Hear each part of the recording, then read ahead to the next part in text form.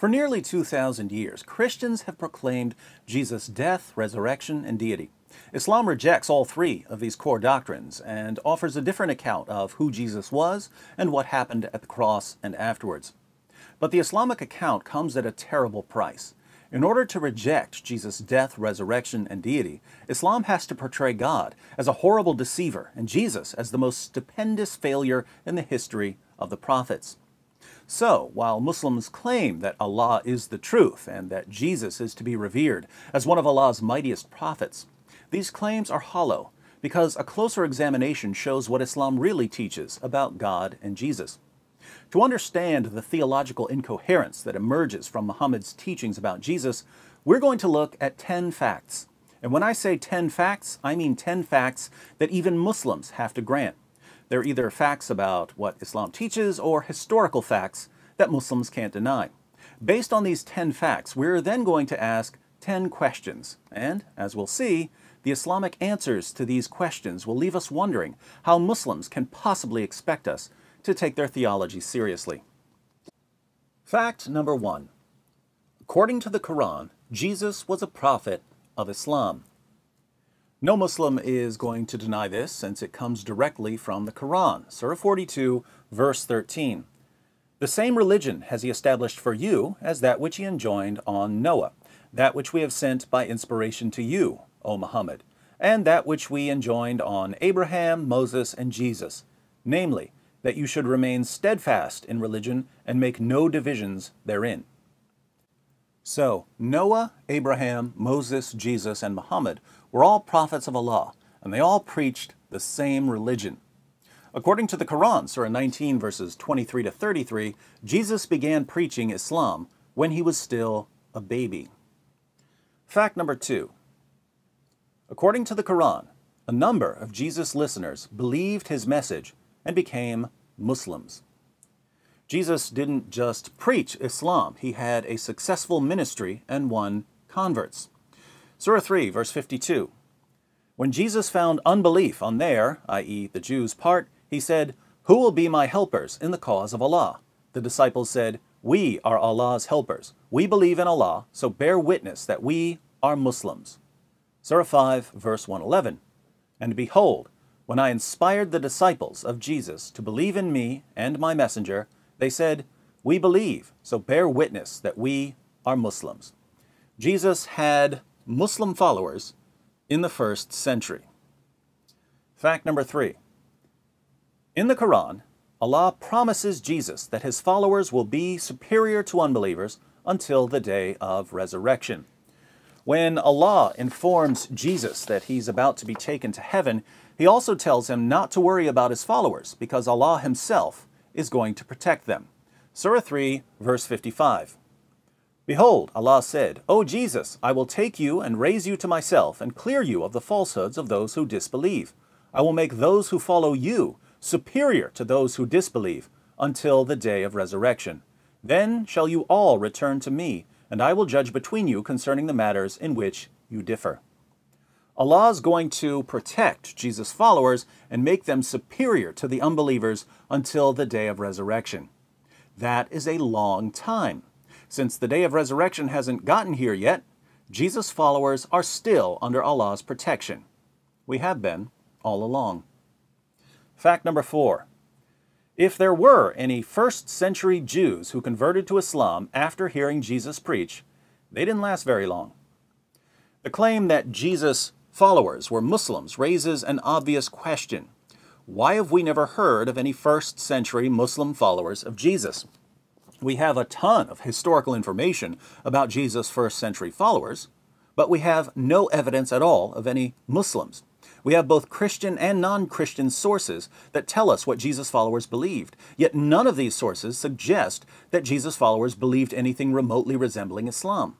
We know about followers of Jesus who worshipped him and proclaimed his death for sins and his resurrection from the dead, so they're clearly not Muslims. What happened to the Muslims? The most obvious conclusion to draw here is that the Quran is wrong when it says that Jesus' followers were Muslims. But we're going to be as generous as possible to our Muslim friends and simply say that, assuming Jesus had Muslim followers, they didn't last very long. They didn't last long enough to leave any sort of record. Clearly, if Jesus' Muslim followers had been around for several centuries, we would have some sort of evidence that they at least existed. But we don't. So even Muslims have to acknowledge that if Jesus had Muslim followers, they disappeared quickly and didn't leave much of a historical footprint. Fact number 5. According to the Quran, Allah helped Jesus' followers gain the upper hand over the Jews who rejected Jesus. We've already seen that Allah promised to make Jesus' followers superior until the day of resurrection. In Surah 61, verse 14 of the Quran, Allah goes on to say that He aided Jesus' followers until they became uppermost over their enemies. The verse reads, "O you who believe, be helpers in the cause of Allah, as Jesus, son of Mary, said to his disciples, 'Who are my helpers in the cause of Allah?' The disciples said, 'We are helpers in the cause of Allah.' So a party of the children of Israel believed, and another party disbelieved. Then we aided those who believed against their enemy, and they became uppermost." Now, when did Jesus' followers become uppermost over the Jews who rejected Jesus? The Quran says that Allah helped them until they became uppermost, so it must have happened according to Islam. But in the first century, Jesus' followers were a persecuted minority under constant threat, so Allah helped them sometime later and turned the tide. When was that? Fact number 6. The only followers of Jesus who ever became more powerful than the Jews were Christians who believed in Jesus' death, resurrection, and deity. We'll recall that, assuming Jesus had Muslim followers, they didn't last very long. They never became uppermost over anyone. We have absolutely no evidence that they even existed. But some followers of Jesus did become uppermost. The problem for Muslims is that we know what these followers believed, and it wasn't Islam. Interestingly, Muslim commentators admit that the Quran is referring to the Christians who took over the Roman Empire. In his commentary on Surah 61, verse 14 of the Quran, Yusuf Ali says this, "A portion of the children of Israel, the one that really cared for the truth, believed in Jesus and followed his guidance, but the greater portion of them were hard-hearted and remained in their beaten track of formalism and false racial pride. The majority seemed at first to have the upper hand when they thought they had crucified Jesus and killed his message, but they were soon brought to their senses. Jerusalem was destroyed by Titus in AD 70, and the Jews have been scattered ever since. The wandering Jew has become a byword in many literatures. On the other hand, those who followed Jesus permeated the Roman Empire, brought many new races within their circle, and through the Roman Empire, Christianity became the predominant religion of the world until the advent of Islam." Christians became uppermost when they took over the Roman Empire. But we know exactly what these Christians believed. They believed in Jesus' death, resurrection, and deity. So these were the followers of Jesus Allah aided until they became uppermost. Fact number 7. The Quran states that the Injil, the Gospel, was given as a guidance for mankind. We've seen that Allah sent various prophets into the world, Noah, Abraham, and so on. But Allah didn't just send prophets, He also inspired books. For instance, the Quran affirms the inspiration of the Torah, the Gospel, and the Quran in Surah 3, verses 3 to 4. He, Allah, has revealed to you the book with truth, verifying that which is before it, and He revealed the Torah and the Gospel aforetime, a guidance for mankind, and He revealed the criterion. The criterion is usually interpreted to mean the Quran. So Allah gave the Gospel as a guidance for mankind. Allah's goal was to guide mankind with the Gospel. Was Allah successful, or did human beings stop Him from achieving His goal? Let's find out. Fact number 8. According to the Quran, Christians still possessed the Gospel during Muhammad's time. Contrary to Muslims in our time who claim that the Gospel has been corrupted, the Quran asserts that no one can change Allah's words. Surah 18, verse 27, "And recite what has been revealed to you of the book of your Lord. There is none who can alter His words, and you shall not find any refuge besides Him."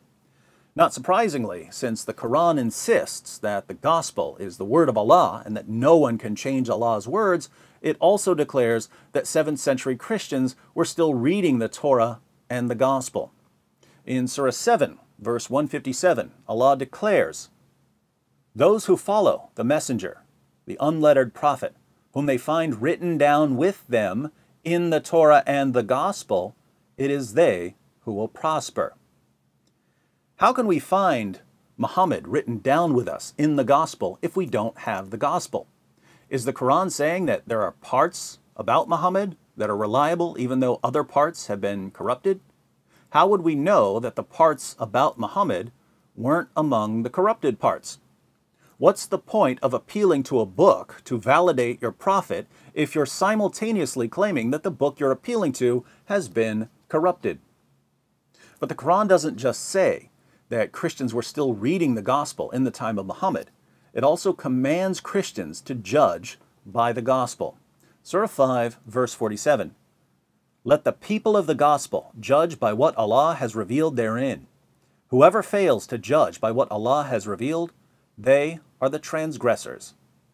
If the gospel has been corrupted, Christians have nowhere else to turn, because in Surah 5, verse 68, Allah tells Muhammad to say, "O people of the book, you have no ground to stand upon unless you stand fast by the Torah, the gospel, and all the revelation that has come to you from your Lord."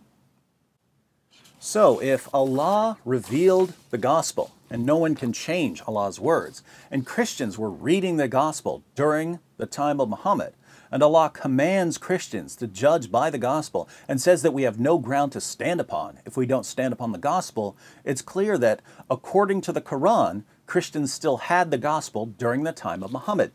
This means that the gospel had been accurately and reliably transmitted from the 1st century all the way down to the 7th century. Fact number 9. If there was a 1st century gospel fundamentally different from the New Testament gospels, it was corrupted immediately or lost entirely. The 4 Gospels from the 2nd century onward were treated as a unit called the fourfold gospel, or simply the gospel. But this fourfold gospel affirms Jesus' death, resurrection, and deity as fundamental doctrines. Since the Quran tells us that Allah inspired the gospel, and we know that the gospel we have contradicts Islam, Muslims are forced to claim that the gospel has been corrupted. But we have thousands of manuscripts of the gospel, and none of them agrees with Islam. So what happened to the gospel that Allah inspired? Here again, the most obvious conclusion to draw is that the Quran is simply wrong when it claims that there was once an Islamic gospel. But once again, we're going to be as generous as possible to our Muslim friends, and we'll only say that if there was an Islamic gospel, it was corrupted very early on or lost completely. We have no record of its existence, so it couldn't have made a significant impact. Hence, even Muslims who believe in an Islamic gospel have to grant this point. Fact number 10. According to Islam, Allah tricked the Jews into believing that they had crucified Jesus. We know historically that Jesus' death by crucifixion was common knowledge among ancient authorities, and that Jesus' earliest followers, including Peter, James, and John, came to believe that Jesus had died on the cross for their sins and that he had risen from the dead. All 4 New Testament Gospels confirm the early Christian belief in Jesus' death and resurrection, as does the book of Acts. Paul's letters also repeatedly proclaim Jesus' death and resurrection. An ancient Christian creed recorded in 1 Corinthians 15 has been dated to within a few years of Jesus' life and therefore provides extremely early testimony about Christian beliefs during the time of the apostles. The creed tells us that Jesus died, was buried, and rose from the dead. We also have early Christian writings from outside the New Testament that report the beliefs of Jesus' followers. For instance, Clement of Rome, who was ordained as Bishop of Rome by the Apostle Peter, writes about the apostles' belief in Jesus' resurrection. Polycarp, who was ordained by the Apostle John, mentions Jesus' resurrection numerous times. There are even several non-Christian sources that report crucial information about Jesus and the apostles. According to both the Jewish historian Josephus and the Roman historian Tacitus, Jesus was crucified during the reign of Pontius Pilate. But Islam asserts that Jesus never died and that he therefore didn't rise from the dead. If Islam is correct, why did so many people, Christian and non-Christian, think that Jesus died by crucifixion? Well, according to the Quran, Allah tricked people into believing that Jesus died by crucifixion. As we read in Surah 4, verses 157 to 158, they, the Jews, said, "We killed Christ Jesus, the son of Mary, the messenger of Allah. But they killed him not, nor crucified him, but so it was made to appear to them. And those who differ therein are full of doubts, with no certain knowledge, but only conjecture to follow. For of a surety they killed him not. Nay, Allah raised him up to himself, and Allah is exalted in power, wise. They killed him not, nor crucified him, but so it was made to appear to them." What does the Quran mean when it says that it was made to appear to them that they had killed and crucified Jesus? There are several stories about what happened to Jesus in the Muslim sources, but they're variations on what's called substitution theory. Substitution theory is the theory that Jesus wasn't crucified because Allah took someone else and disguised him to make him look like Jesus. And this other person was then crucified in Jesus' place as his substitute. We have different Muslim stories about the identity of this other person, but the most popular Muslim view today is that it was Judas. Jesus wasn't crucified. Allah disguised Judas and made him look like Jesus. Then Judas was crucified, but everyone thought that it was Jesus because Allah made it appear to them that Jesus was crucified. If the Muslim view is correct, where did Christians get the idea that Jesus died on the cross? We didn't get this idea from the Apostle Paul or from the Council of Nicaea. We got the idea from Allah, who did such an amazing job tricking everyone that nearly 20 centuries of Christians and non-Christians have been thoroughly convinced that Jesus died by crucifixion. And don't forget that belief in Jesus' death is foundational to Christianity. There's no Christianity without belief in Jesus' death. So without Allah tricking people into believing that Jesus died by crucifixion, there would be no Christianity. Allah, through trickery and deception, helped start Christianity. So these are our 10 facts that our Muslim friends can't deny. 1, according to the Quran, Jesus was a prophet of Islam. 2, according to the Quran, a number of Jesus' listeners believed his message and became Muslims. 3, in the Quran, Allah promises Jesus that his followers will be superior to unbelievers until the day of resurrection. 4, if there were any first century Jews who converted to Islam after hearing Jesus preach, they didn't last very long. 5, according to the Quran, Allah helped Jesus' followers gain the upper hand over the Jews who rejected Jesus. 6, the only followers of Jesus who ever became more powerful than the Jews were Christians who believed in Jesus' death, resurrection, and deity. 7, the Quran states that the Injil, the Gospel, was given as a guidance for mankind. 8, according to the Quran, Christians still possessed the Gospel during Muhammad's time. 9, if there was a first century Gospel fundamentally different from the New Testament Gospels, it was corrupted immediately or lost entirely. 10, according to Islam, Allah tricked the Jews into believing that they had crucified Jesus. Now that we've established these 10 facts, we have 10 questions for our Muslim friends. Question number 1. Assuming that the Muslim view is correct, what happened to Jesus' Muslim followers? The Quran tells us that Jesus' followers were Muslims, but we have no record of any Muslim followers of Jesus, so they must have disappeared rather quickly. What happened to them? Since we know about early Christians who believed in Jesus' death and resurrection, and since Allah led people to believe in Jesus' death through the power of illusion, the only way to reconcile the Islamic claim with history is to conclude that Jesus' Muslim followers were led astray by Allah. That is, they came to believe that Jesus died by crucifixion, and since many people were convinced that Jesus had appeared to them alive again, these Muslim followers also must have come to believe that he rose from the dead. In other words, Islam teaches that Jesus' followers were Muslims, but all the followers of Jesus we know about in the first century believed in his death and resurrection. How did we get from Muslims to Christians? Well, they needed belief in Jesus' death by crucifixion, and that belief was supplied by Allah when he disguised someone to make him look like Jesus. So Allah led people away from the truth about Jesus. Question number 2. Why would Allah lead Jesus' followers astray and destroy everything Jesus had worked so hard to accomplish? According to Islam, Jesus was born of a virgin. He lived the most miraculous life in history, and Allah raised him up to heaven alive. Allah clearly had big plans for Jesus, and Jesus was successful. People converted to Islam when he preached. But then Jesus' followers became convinced that he died on the cross and rose from the dead. Where did they get that idea? They got it from Allah, who tricked and deceived them. Why would Allah do that?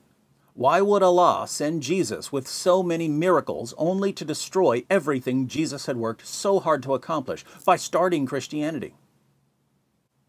Question number 3. Why did Allah tell Jesus that his followers would be superior until the day of resurrection?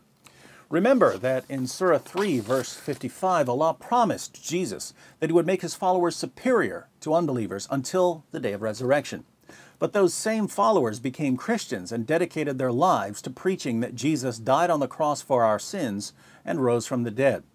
Why didn't Allah tell Jesus, "Sorry, but after I take you safely to heaven, I'm going to trick your followers into believing that you died, and I'm going to start the world's largest false religion in the process"? Was Allah lying to Jesus, in which case he's immoral and lies to his prophets? Or did Allah just not know what was going to happen, in which case he's ignorant? Which one is he, immoral or ignorant? He has to be one or the other if he promised Jesus that he would make his followers superior until the day of resurrection, but instead tricked them into inventing a false religion. Question number 4. If the gospel was given as a guidance to mankind, why didn't Allah preserve his message rather than help start a heresy? Allah says in the Quran that he gave the gospel as a guidance to mankind, but we have no record anywhere of any Islamic gospel. So whom, we have to ask, did this book ever guide? If Allah wanted to give people a book but was prevented from reaching his goal, it seems that someone must have overpowered Allah.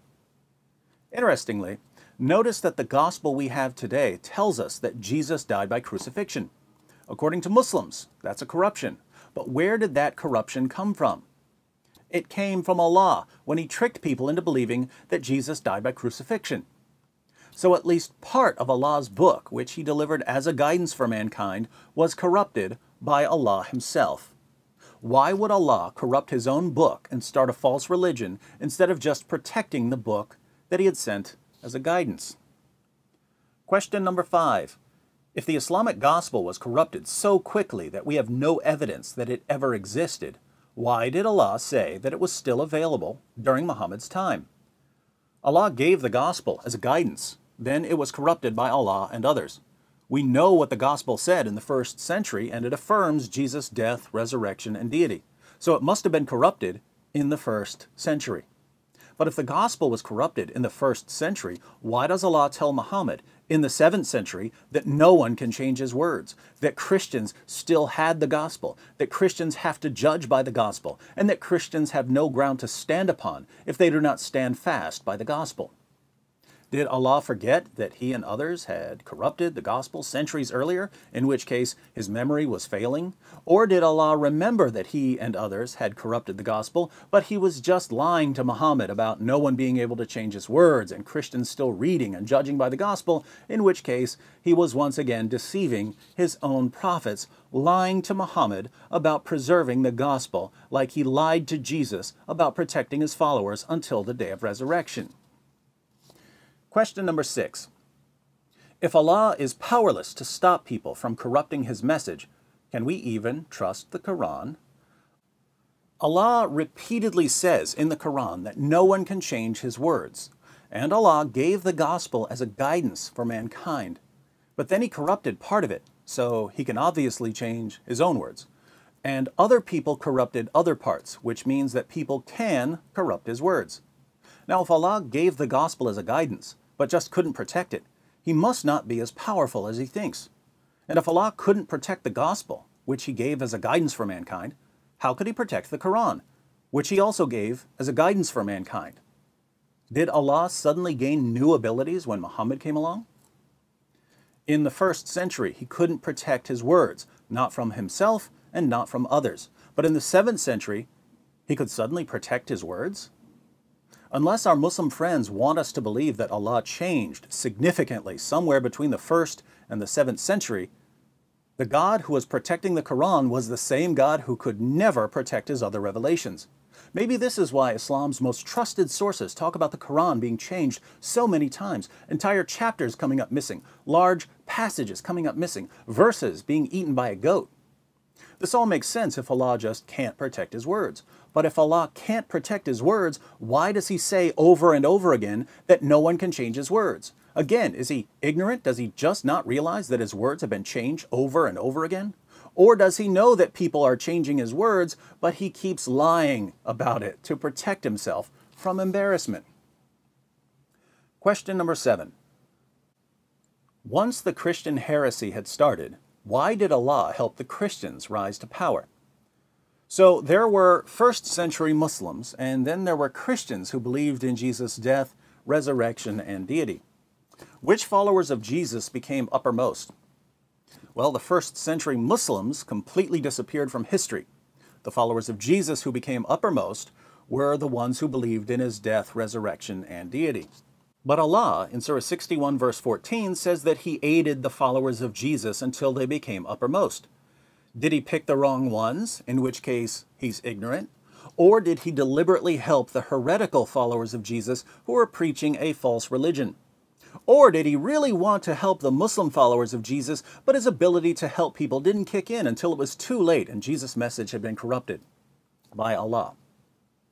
In the 1st century, Christians were a small, persecuted group in the Roman Empire, but Christianity eventually became the largest religion in history.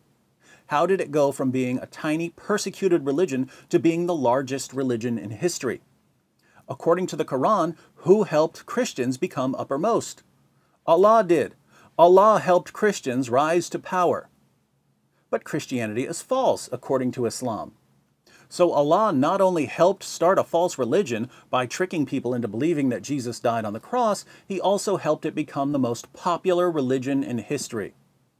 Is it just me, or does Allah sound hopelessly confused at best, or maliciously deceptive at worst? Question number 8. If Allah deceives people who follow his prophets, how do Muslims know that he isn't deceiving them? According to Islam, Allah tricked people into believing that Jesus died by crucifixion. The obvious question that arises is, why would he do a thing like that? He certainly didn't do it to protect Jesus. Jesus was taken safely to heaven. So why would Allah want people to believe that Jesus died on the cross when Jesus never died on the cross? Why would he want people to believe something that's false?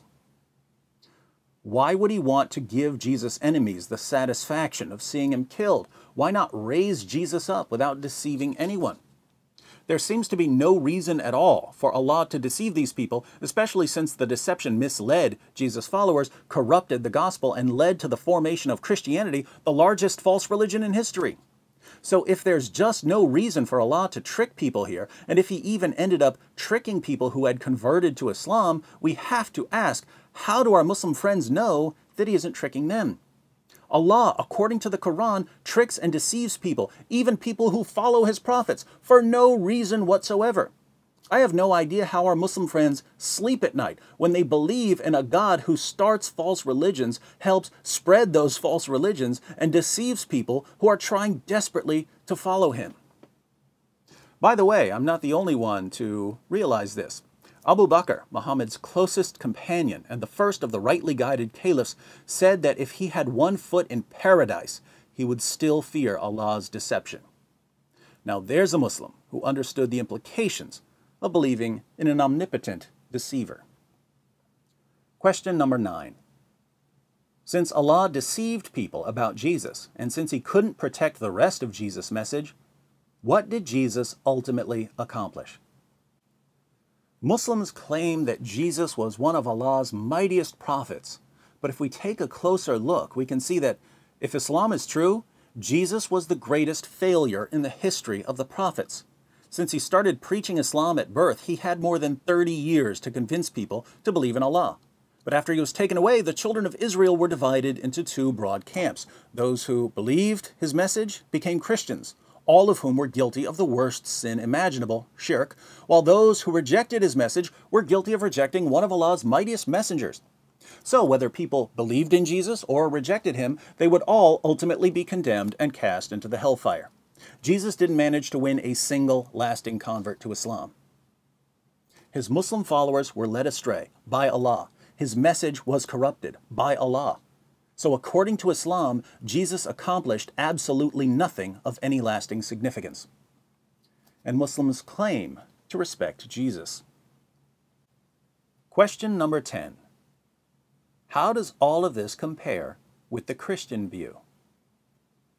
Muslims claim to have a superior view of God, but they believe in a deity who deceives people for no reason, starts false religions, overthrows the work of his prophets, and is powerless to preserve his message, even though he calls himself the truth, promises to protect those who follow his prophets, and boasts that no one can change his words.